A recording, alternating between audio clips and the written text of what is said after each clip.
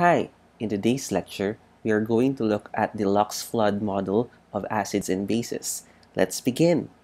Okay, so you have here the Lux-Flood theory, and this model is actually quite different from what you have seen so far because this one is devoted to solventless acid-base reactions, particularly those involving oxides.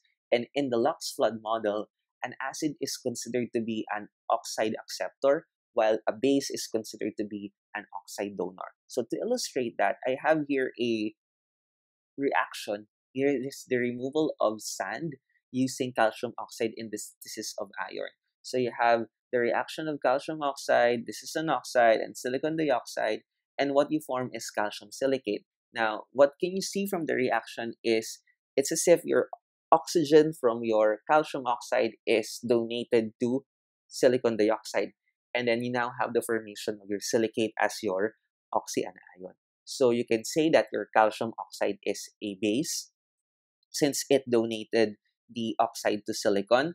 And then you have your silicon dioxide as your acid. So in the Lux-Flood setup, the non-oxygen element in the acid oxide will then become part of the oxyanion. So there will be a combination. So you have the cation as part of or coming from the Lux-Flood base, and then you have your Lux-Flood acid becoming an oxyanion upon accepting an oxide. So if you have here, say, aluminum oxide and sodium oxide in the presence of heat, what is the expected product? Which between the two is the Lux-Flood acid? Which between the two is the Lux-Flood base? So here is a general guide on how you can determine which is the acid and which is the base. So a Lux-Flood acid is typically your P-block oxide, or it can be an early transition metal oxide, whereas a Lux-Flood base is an S-block oxide or a late transition metal oxide.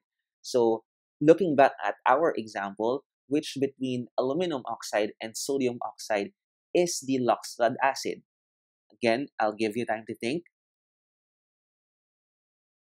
So the Lux-Flood acid in this reaction is obviously your aluminum oxide. And if that is the case, it will accept the oxide coming from sodium oxide to become an oxyanion.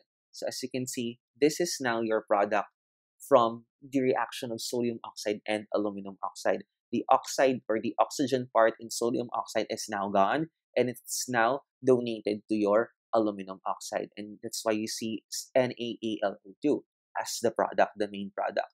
So this is just a simplification that NaAlO2 is actually just a simplification from the Na2Al2O4 that is the resulting compound when you simply add sodium oxide and aluminum oxide.